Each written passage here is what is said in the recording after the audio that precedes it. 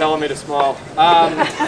No, I just wanted to thank firstly everyone that's in here. It's all family and friends, and I mean, it's been an up and down year for sure, but the last 4 have been bloody good playing, and I just want to thank everyone that's in this room for all the support, because you guys are the ones that are driving us home. So thank you. To the club, top down, Luke, Lloydie, Vossi, and just everyone in the footy department. The club doesn't run without you guys, and you're behind the scenes, and again, we're performing like we are because of you guys. So big thank you to the boys. We win on milestones now, so it's bloody good. Thank you. I mean, it's been awesome to walk out alongside you guys for 8 years, and yeah, hopefully we can do something pretty special going forward. So thanks for today.